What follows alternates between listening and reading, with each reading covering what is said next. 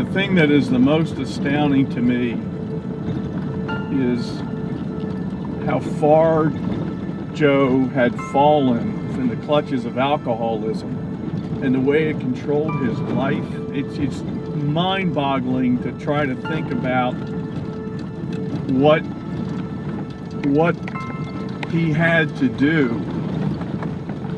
to unleash or unlock that grasp to become his true authentic self.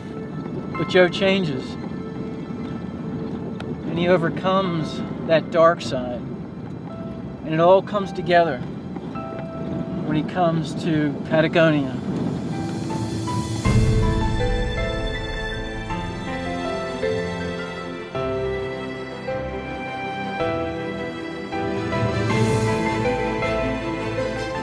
I am not impressed with anybody's title.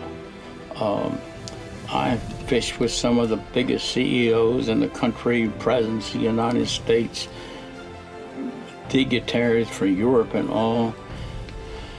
But Joe Brooks is one of the most impressive people I've ever met in my life.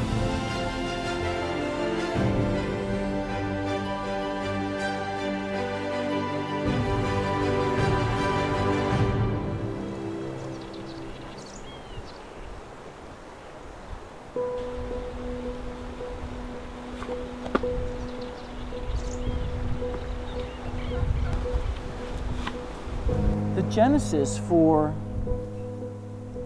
Argentine fly fishing began in a snowy Lexington Avenue outfitter's shop in New York City. Jorge Donovan was traveling from Argentina, and he, by chance, met up with Joe Brooks, who was pretty much a traveling writer in those days. Jorge meets Joe by accident at a fly shop in New York, and he invites Joe to come down.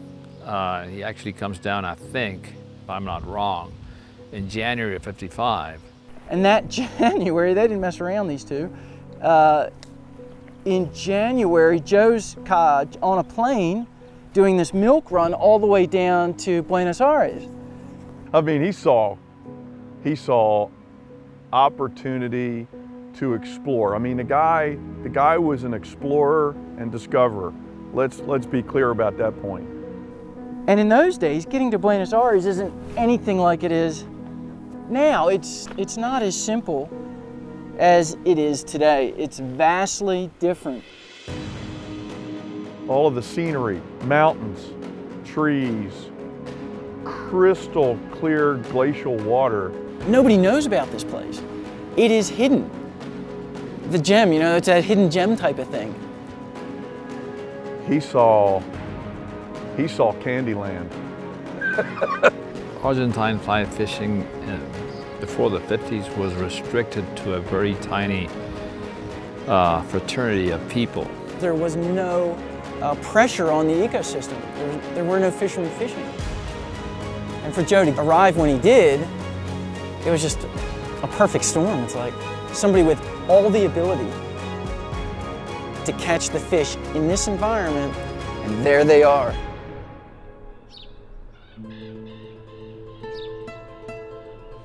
And you have all these, famous friends of Joe's, like Baby Anchorin is here, Jorge Donovan, Andre Deganet.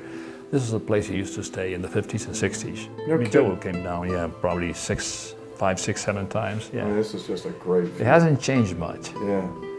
They would come all the way down to Patagonia, which was a long, long way, all gravel road. But they had the whole place to themselves, Yeah. That was priceless. Yeah. Being here in the 50s and 60s, oh man, I mean, even the 70s were great. So he's 54 years old, so he's not exactly a young guy, is he? No, But he's mad fisherman, right? Yeah.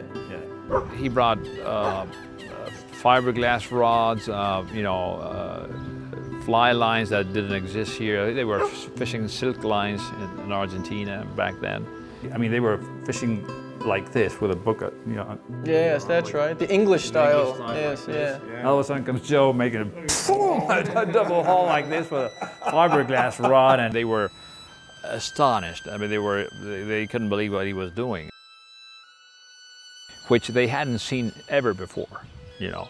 So they were totally mind blown when they saw that.